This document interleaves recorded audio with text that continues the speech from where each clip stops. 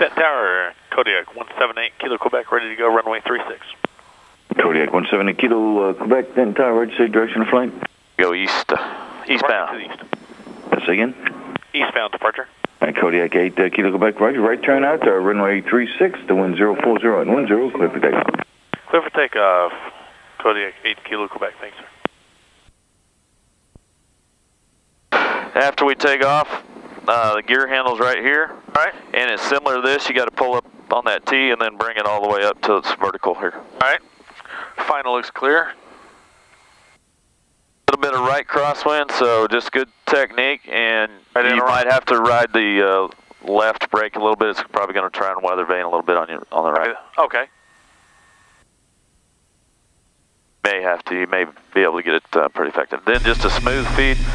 You're going to be limited by one of those two, whichever turns yellow or red first. That's your limit. All right. Just feed a nice smooth power. It'll surge a little bit, and once that, you can push it right on up. Just keep coming right on up. Right on up. There we go. Go up, now push it right on up. Come on up. You got to go up to 18.4. There you go. That's good right there, and then we'll back it off just a little bit. You're good. You're ready to start rotating. Go ahead and line it up. There you go. And it's flying. And you get the gear Traffic, up. 3 o'clock. Same altitude. 0 I'm out at 75. 75? 75. And go ahead and pull your prop back to 2,000. Looking right there. That's all right because it's going to readjust once we get to 2,000. We go to 1,970 on the torque as a limit. Get on back below 2,000, right at 2,000 or just below. There you go. Perfect. All right. And right turn whenever you're comfortable.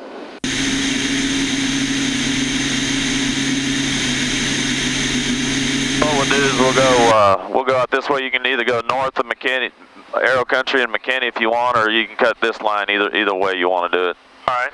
Out here is probably less traffic, so if you want to go we'll do that. Yeah. And I just go ahead and level off about here and let it cruise. We need to burn off a little fuel anyway. Wow, this is so cool. And pretty much you can bring some of that right rudder trim out, get it coordinated up however you feel. Nice. That's right here. You got some aileron trim up here on top if you need it. All right. Let's go about 10 more degrees left there, and here, I'll just give you a hitting bug here. That's it. Your gross weight, 145 knots on floats. Wow. And if you really want, you got just a little bit more left here, so. That's what you're looking at, your torque?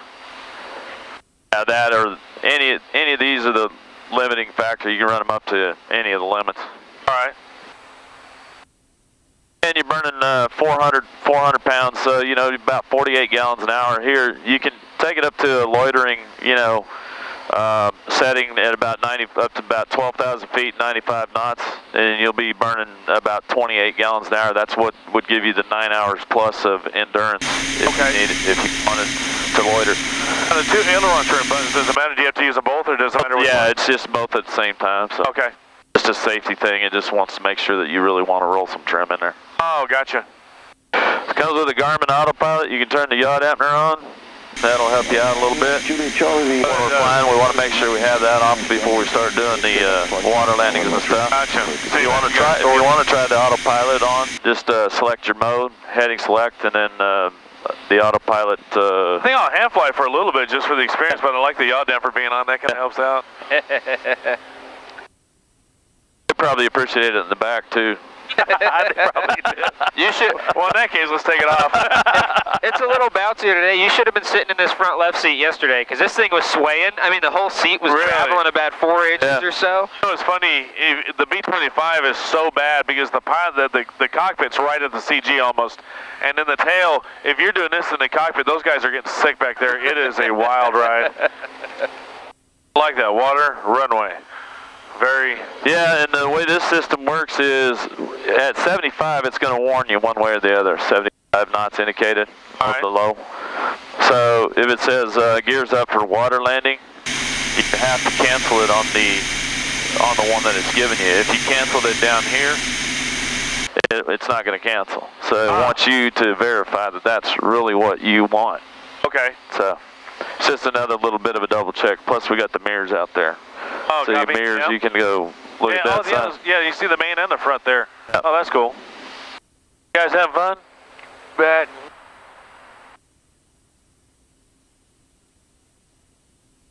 Probably ought to still try and bail out of here 1:30 or 2. You think that's doable? Oh, yeah. I'm gonna go out and do trick-or-treating tonight. Forgot about that. Is it Halloween? Trick-or-treater. Halloween, I man. Completely forgot about that. First thing my daughter said when she woke up, good morning, she goes, Happy Halloween. Yeah, it's amazing how they don't forget about that. Right? I landed this in about 2-foot waves up at Tex Hump the other day when the winds were howling. Yeah. Wow.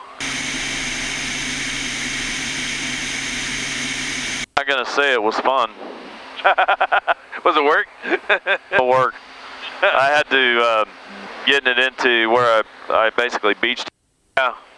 Down there by the restaurant. You familiar with Cedar Mills up there? Not really. And so you have to go in through this water break that they have set up. Well, the wind was such that I had to kind of do some Kentucky windage, and the airplane way south of it. There's a bird right there.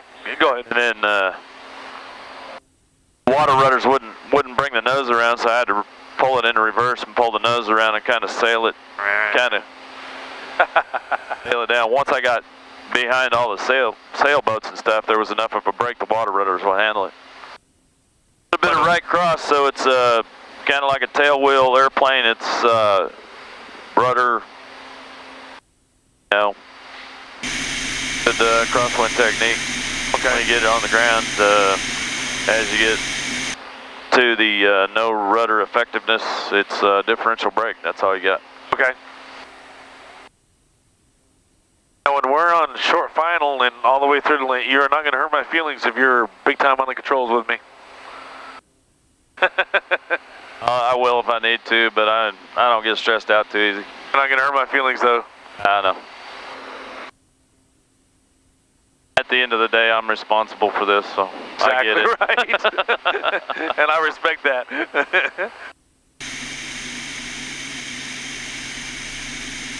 On a windy landing, and on this airplane in particular, with the floats, you want to bring it in right at 65 and fly it on the runway. You don't want to do the flare, chop the power thing. Okay. And on the turbine, you don't want to do that anyway. It's just a smooth power off as you touch down, power off, and then go ahead and pull it into base. All right. And do you mind if we went over the lake right here and then hug the lake? No, you knock yourself out. You're flying. Cool. Thanks. You know the lake better than I do, so you can kind of show me where they like to land and all that stuff too. That'd be good. Okay.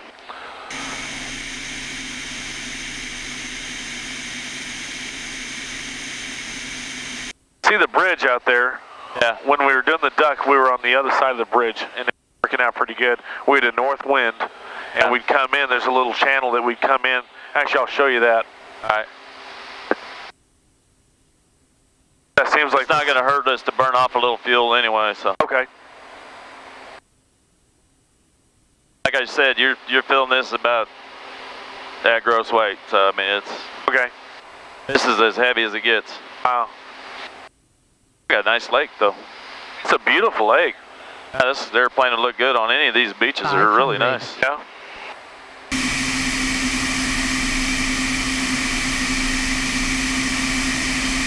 On this airplane too, you can see where they the windshield or the window over here is designed where you can actually look over the wing. On the Caravan, you can't do that.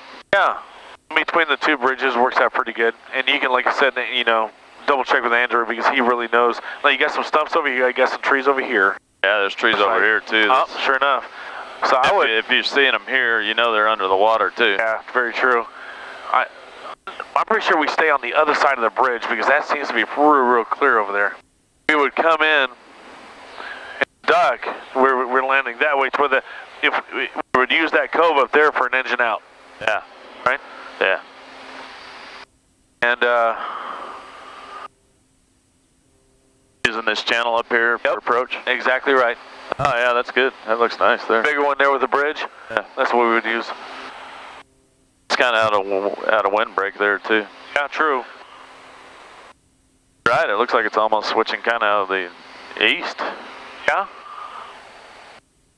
Yeah, I think it's landing to the south is slightly favored. All right. Almost a direct cross. All right. So below 140, go ahead and put your gear down. It takes a little while to transition, so. I need to pull it back so I don't go over? Oh, you're good. All right. You can start slowing down and leveling off here if you want to, whatever you want to do. You're below the first notch flap, so you can bring that in, and once you do that, it's going to automatically trim for you, so give it just a second. Really? Yep. Wow. And then you can adjust it once it stops doing all that if you need a little adjustment. And your yaw dampener is off. Mount Pleasant Drive at Kodiak 8 Quebec Kilos, turning base runway 17, full stop, Mount Pleasant.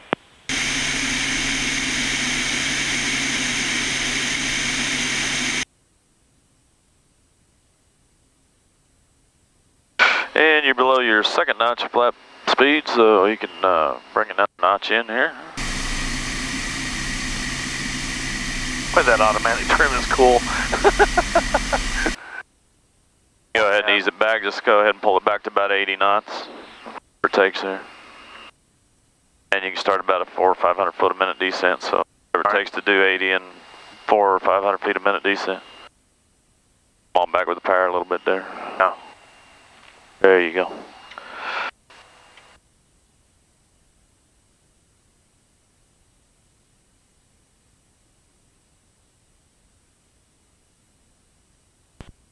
Runway landing. Gear is down for runway landing. Do you agree? I do agree. So in the window. For runway landing. More power. We're just going to take a little power on this crosswind landing, it looks like. All right. I may end up helping you a little bit on this. Kilo is final runway 17, full stop, Mount Pleasant. And you go to full flaps here. Right now? She's about 70 to 75 on this one. All right. A little more power. There you go. A little bit of a handful on a crosswind, so. But a handful period, I'm not used to this. It's fun, but more airplane than I'm used to. Be coming down just a little bit here. I'm going to be just with you on the power. No, you got it. I'll just be right behind you there. Don't jerk it to idle, you'll pinch my fingers. Okay. Let it come right on down here. You got a good power setting, just hold what you got. Now a little more rudder, a little more rudder. Stall. Stall. There you go, a little aileron. And you go ahead and brake it and then start steering with your brakes. Go ahead and brake it down, make that next. Now you just got to use brakes here.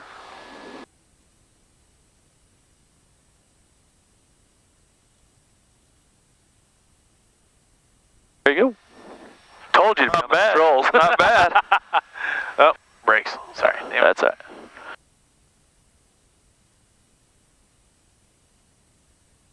And I'll bring one of these off so we don't transfer a lot of fuel. That was cool. Nice job. Alright, just back to idle there. First thing you're going to do is go ahead and feather the prop all the way over the gate. Fast, right? No, Yeah, you can do it. Over the gate and idle cutoff. Strobe off, beacon off. That electric boost pump off. Generator alternator off. The bus power and the right to left.